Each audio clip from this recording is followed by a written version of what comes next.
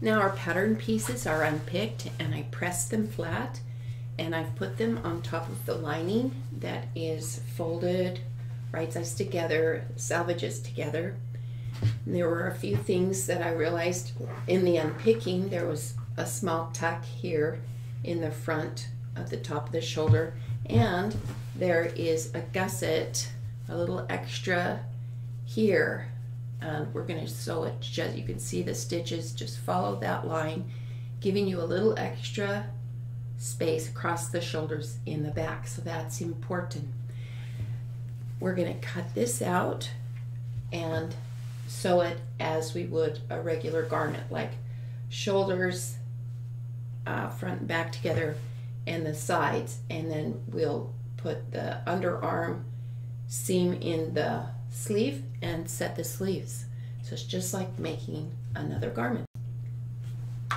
Once it's cut out, I stitched the shoulder seams and the side seams. I also zigzagged them, and then I stitched down the back. Remember, following this gusset, and then I left a little bit open right here for turning once it's in the coat.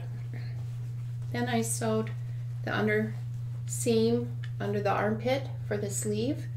I put 2 rows of basting along the cap, and this is important. You always have more fabric that you need to ease in on the sleeve than the body of the garment. If we didn't do that, it would be weird. This would actually cave in on your cap.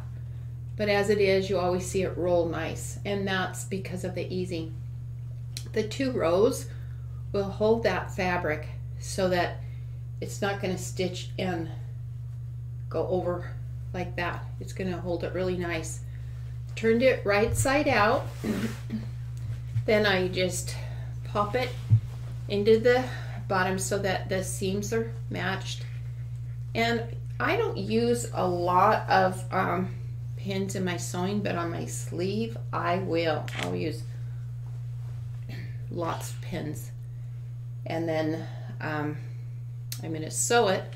I'm going to start at this side of the underarm, sew it around, and sew it a second time around the underarm part.